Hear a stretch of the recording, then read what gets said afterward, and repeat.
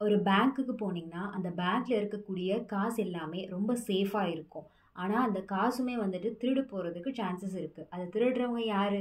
ஒரு கொள்ளைக்காரங்க தான். அந்த கொள்ளைக்காரங்க ஒரு காச திருடணும்னு நெனச்சாங்கன்னா, அது அவ்ளோ சீக்கிரமா நடக்கக்கூடிய விஷயம் கிடையாது. ஏன்னா, அந்த காச திருடணும் அப்டின்னா, அவன் நெறைய தடங்கள தாண்டி தான் வந்துட்டு போயிட்டு அத திருட முடியும். அவன் உள்ள போறப்பயே கேமரா வச்சிருப்பாங்க. அந்த கேமரால சிசில அவன் ரெக்கார்ட் ஆயிட்டான்னா, அந்த காச போய் திருட முடியாது. வெளியில இருக்கக்கூடிய அந்த செக்யூரிட்டி கார்ட் வந்துட்டு அவன வந்துட்டு உள்ளேயே அவன் போயிட்டு திருடிட்டு வெளியில வந்தாலும் புடிச்சிருவாங்க. அதையும் தாண்டி அவன் போனான்னா, அங்க இருக்கக்கூடிய நெறைய மக்கள் வந்துட்டு கூப்பாடு போட்டு வெளியில வந்துட்டு அந்த விஷயத்த கன்வே பண்ணிடுவாங்க. இந்த மாரி திருட வந்திருக்காங்கன்ற சொல்லிட்டு. அதையும் தாண்டி அவன் வந்துட்டு லாக்கர் கிட்ட போயிட்டான்னா, அங்க ஒரு லாக்கர் இருக்கும். அதே போல நம்ம உடம்புலயும் வந்துட்டு ஒரு விஷயம் வெளியில இருக்கக்கூடிய கிருமிகளா இருந்தாலும் சரி, வெளியில இருக்கக்கூடிய தூசியா இருந்தாலும் சரி, அது நம்மளுடைய உடம்புக்குள்ள போச்சுன்னா, அது ஒரு மெக்கானிசம ஏற்படுத்தும். இப்ப நீங்க பார்த்தீங்கல்ல, ஒரு திருடன் உள்ள போயிட்டான். அவன் திருடன்னு சொல்லிட்டு அவன் தெரிஞ்சிடுச்சு மக்களுக்கு அப்படின்னா, எல்லாருமே சத்தம் போடுவாங்க. இல்ல அவன் திருடிட்டான்னா, வெளியில இருக்கக்கூடிய அந்த சேஃப்கார்ட் பண்ணக்கூடிய அந்த செக்யூரிட்டி கார்ட்ஸ் என்ன பண்ணுவாங்கன்னா, அவன டிஃபென்ஸ் பண்றதுக்காக ஏதாவது பண்ணுவாங்க. அப்போ இந்த ப்ராசஸ்லாம் நடக்கிறப்ப என்ன ஆகும்? பேங்க் வந்துட்டு கொஞ்சம் சேதாரம் ஆகும். அதே தான் நம்மளுடைய உடம்புலயும் நடக்கும்.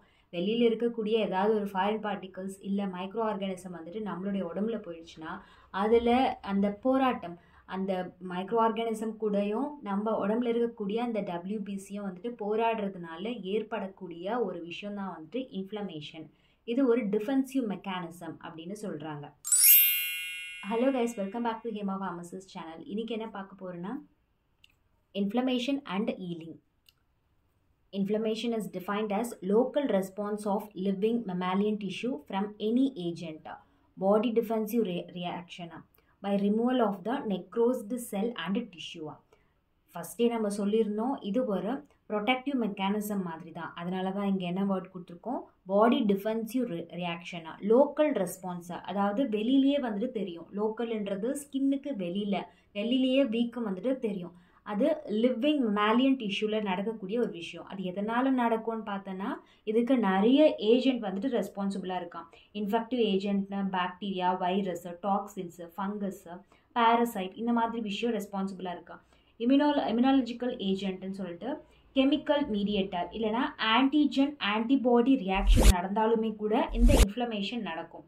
Physical agent heat, gold, radiation, mechanical drama இதனால் கூட நடக்கலாம். Chemical agent organic R inorganic poison இதனாலையும் நடக்கலாம். இனர்ட் மெட்டீரியல்ஸ், ஃபாரின் பாடிஸ், ஏதாவது ஒரு டஸ்ட் பார்ட்டிகல்ஸ் உள்ளே போனால் கூட ஒரு இன்ஃப்ளமேஷன் நடக்கிறதுக்கு சான்சஸ் இருக்குது. Types of inflammation: acute, chronic. Acute divided as a vascular event, cellular event. நம்ம இங்கே டைப்ஸ் ஆஃப் இன்ஃப்ளமேஷனில் அக்யூட் க்ரானிக் ஒன்றாவே பார்க்க போகிறோம். இது ரொம்ப டீப்பாக இருக்கக்கூடிய ஒரு சாப்டர்ஸ். இன்கேஸ் உங்களுக்கு வாஸ்குலர் ஈவெண்ட், செல்லுலார் ஈவெண்ட் வந்துட்டு தனியாக வேணும், தனியாக இன்னும் கிளாரிஃபை பண்ணிக்கணும்னு நினச்சிங்கன்னா கமெண்ட் செக்ஷனில் சொல்லுங்கள். நம்ம இன்னும் டீப்பாக வந்துட்டு அதை பற்றி டிஸ்கஸ் பண்ணுவோம். இங்கே நம்ம ஒரு ஓவர்வியூ தான் பார்க்க போகிறோம் அக்யூட்க்கும் க்ரானிக்கும். இப்போ நம்மளுக்கு வாஸ்குலர் ஈவெண்ட், செல்லுலார் ஈவெண்ட்டில் மோஸ்ட்டாக நடக்கக்கூடிய ஒரு விஷயத்தை மட்டும் கன்வே பண்ணிடலாம்.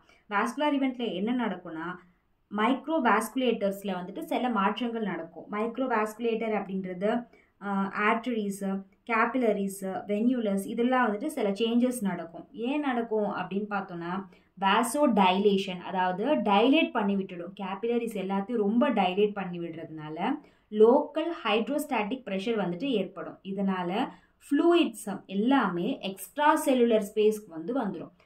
நம்ம ஃப்ளூயிட் எல்லாமே எக்ஸ்ட்ரா செல்லுலர் ஸ்பேஸ்க்கு வந்துட்டதுனால என்னாகும், பிளட்டுடைய கான்சன்ட்ரேஷன் வந்துட்டு அதிகமாகிடும்.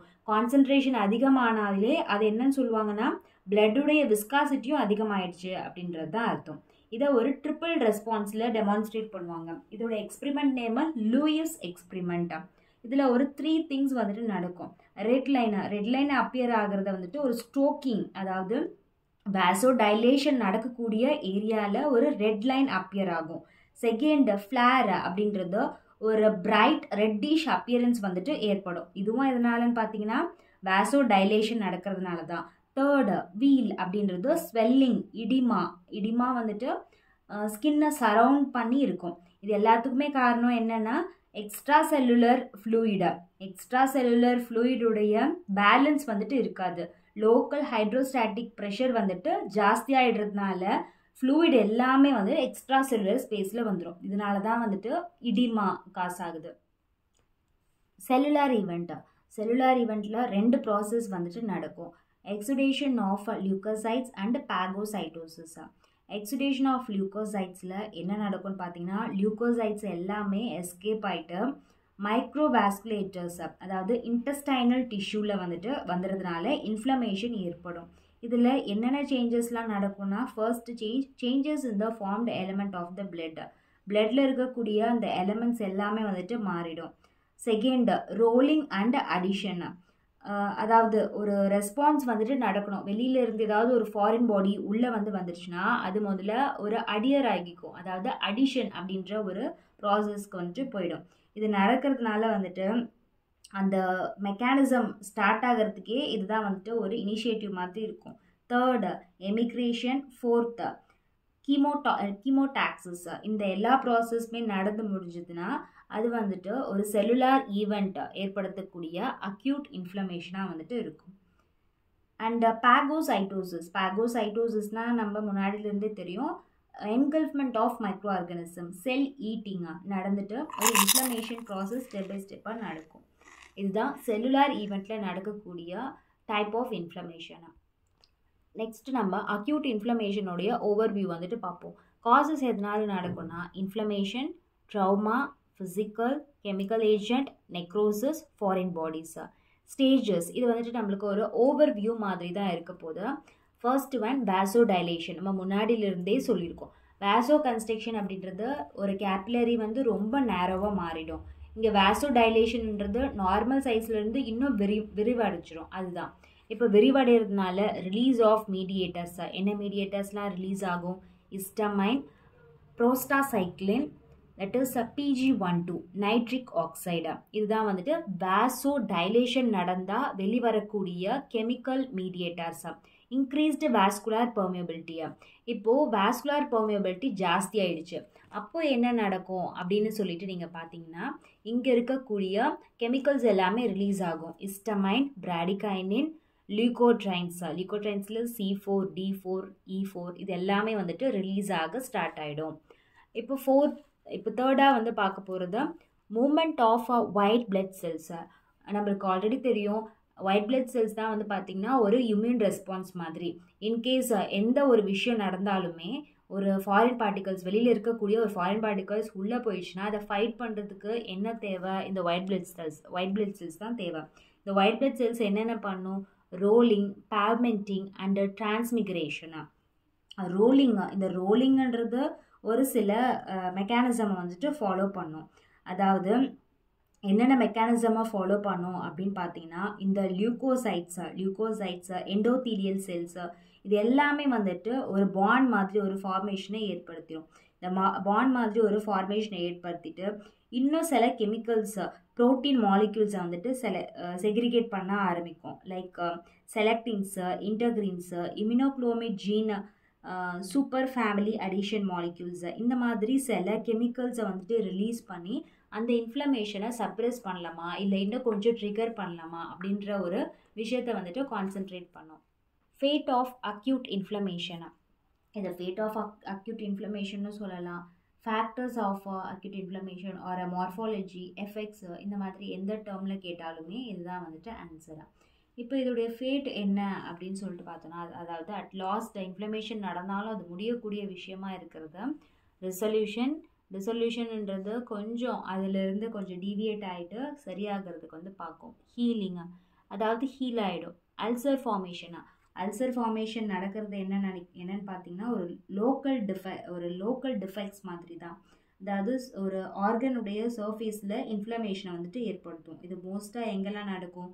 Stomach, duodenum, intestinal ulcers. மெயினாக இன்டெஸ்டைனல் அல்சர் வந்துட்டு டைஃபாய்ட் ஃபீவர் இருக்கக்கூடிய பேஷண்ட்க்கு வரும்.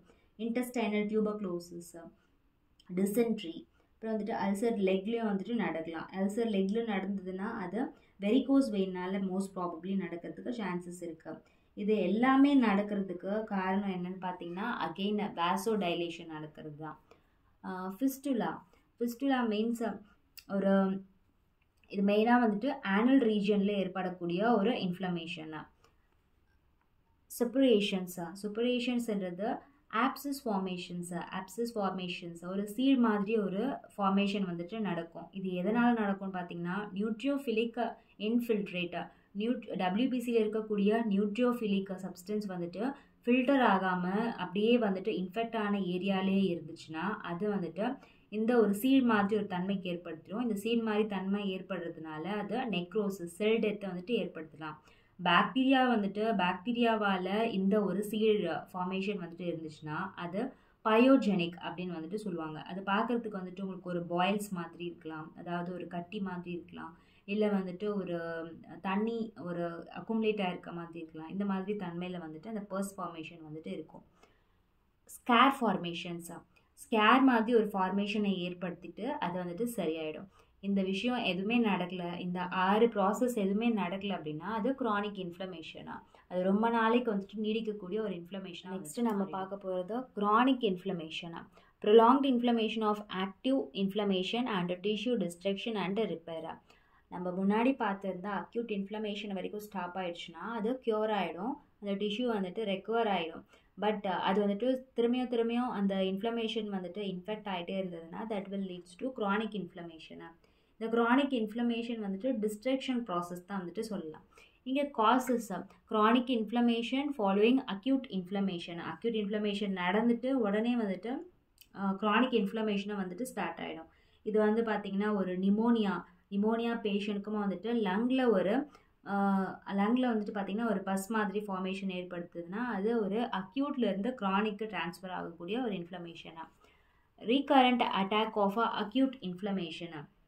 இது ரிப்பீட்டாக இருக்கக்கூடிய ஒரு அக்யூட் இன்ஃப்ளமேஷன். அகெயின் ஒரு ஃபர்ஸ்ட் வாட்டி வரும், அப்புறமா வந்து செகண்ட் வாட்டி வரும், இந்த மாதிரி வந்து இன்ஃப்ளமேஷன் நடந்துகிட்டே இருந்ததுன்னா அது recurrent attack of acute inflammation. இது எதுலலாம் நடக்கலாம் அப்படின்னு சொல்லி பார்த்தீங்கன்னா UTI யூரினரி ட்ராக் இன்ஃபெக்ஷனில் இருந்த பைலோநெப்ரைட்டிஸ் அது வரைக்கும் வந்துட்டு போகிறதுக்கு சான்சஸ் இருக்குது. லாஸ்ட் ஒன்னா க்ரானிக் இன்ஃப்ளமேட்ரி ஸ்டார்விங் டினோவா அப்படின்றது ஒரு இன்ஃபெக்ஷன் வந்துட்டு ஒரு ஆர்கானிசமில் நடந்துட்டு அது ஒரு லோ பேத்தோஜெனிசிட்டியாக இருக்கும். பேத்தோஜெனிக் இது வந்துட்டு கம்மியாக தான் இருக்கும் ஃபஸ்ட்டில், ஆனால் அது போக போக வந்துட்டு சிவியர் ஆகிடும். இதுக்கு காமனாக இருக்கக்கூடிய எக்ஸாம்பிள்ஸு மைக்கோபாக்டீரியம் டியூபர்குலே, அதாவது டிபி பேஷண்ட்டுக்கு நடக்கக்கூடிய திங் வந்துட்டு பார்த்திங்கன்னா இந்த தேர்ட் ஒன் தான், chronic inflammation starving டினோவா. Types chronic நான் ஸ்பெசிஃபிக் இன்ஃப்ளமேஷன், க்ரானிக் கிரானுலோமேட்டோஸ் இன்ஃப்ளமேஷனா. க்ரானிக் நான் ஸ்பெசிஃபிக் இன்ஃப்ளமேஷனில் என்ன ஆகும்னா ஒரு இரிட்டன்ட் சப்ஸ்டன்ஸ் இருக்குதுன்னு வச்சுக்கோங்களேன், அந்த இரிட்டன்ட் சப்ஸ்டன்ஸை ஒரு கிரானுலேஷன் மாதிரி ஒரு ஃபார்மேஷனை ஏற்படுத்தும். கிரானுலேஷன் மாதிரி ஒரு ஃபார்முலேஷனை ஏற்படுத்திட்டு அது ஒரு ஃபைப்ரோசிஸ் அந்த ஒரு தன்மைக்கு வந்து கொண்டு போயிடும். இது என்னென்னு பார்த்தீங்கன்னா ரொம்ப நாளாக அல்சர் ஃபார்மேஷன் இருக்குது, ஒரு லங்கில் வந்துட்டு அல்சர் ஃபார்மேஷன் இருக்குது, லெக்கில் வந்துட்டு அல்சர் ஃபார்மேஷன் இருக்குது, அதெல்லாம் பார்த்திங்கன்னா ஒரு நான் ஸ்பெசிஃபிக் இன்ஃப்ளமேஷனாக. க்ரானிக் கிரானுலோமேட்டோஸ் இன்ஃப்ளமேஷன் இது என்னன்னு பார்த்தீங்கன்னா இது வந்து histological tissue response, formation of கிரானுலோமாஸ். இந்த கண்டிஷன் எந்த பேஷண்ட்லாம் நடக்கும்னா ஒரு டியூபர்குலோசிஸ், லெப்ரசி, சிப்பிலிஸ் இந்த ரிலேட்டடாக டிசீஸ் இருக்கக்கூடிய பேஷண்ட்க்கு இந்த ஒரு க்ரானிக் கிரானுலோமேட்டஸ் இன்ஃப்ளமேஷன், அதாவது ஒரு டிசீஸ்லேருந்து எக்ஸ்க்ரீட் ஆகக்கூடிய விஷயம் எல்லாமே அப்படியே ஸ்டோர் ஆகும், ஃபார்மேஷன் ஆஃப் கிரானுலோமாஸ் அப்படின்னு சொல்லுவாங்க. இந்த மாதிரி ஸ்டோர் ஆகிறதுனால நடக்கக்கூடிய இன்ஃப்ளமேஷன். சோஃபார் நம்ம பார்த்தது ஒரு ஜென்ரல் வியூ தான். இந்த ஒரு டாபிக்ஸை இன்னும் டீட்டெயில்டாக உங்களுக்கு தெரிஞ்சுக்கணும்னு நினச்சிங்கன்னா கமெண்ட் செக்ஷனில் நீங்கள் சொல்லுங்கள். இது வரைக்கும் நம்ம பார்த்த இன்ஃப்ளமேஷனுக்கான நோட்ஸ் வந்துட்டு டிஸ்கிரிப்ஷன் பாக்ஸில் ப்ரொவைட் பண்ணுறேன், செக் பண்ணிக்கோங்க. அதில் டீட்டெயில்டான ஒரு PDF ஃபார்மேட்டில் உங்களுக்கு நோட்ஸ் வந்துட்டு கிடைக்கும், அதை வந்துட்டு நீங்கள் யூஸ் பண்ணிக்கலாம். இன்கேஸ் இந்த வீடியோ உங்களுக்கு பிடிச்சிருந்தது யூஸ்ஃபுல்லாக இருந்ததுன்னா லைக் பண்ணிக்கோங்க, ஷேர் பண்ணுங்கள் உங்கள் ஃப்ரெண்ட்ஸ் கூட. இன்கேஸ் சப்ஸ்கிரைப் பண்ணலன்னா சப்ஸ்கிரைப் பண்ணிக்கோங்க. தேங்க்ஸ் ஃபார் வாட்சிங்.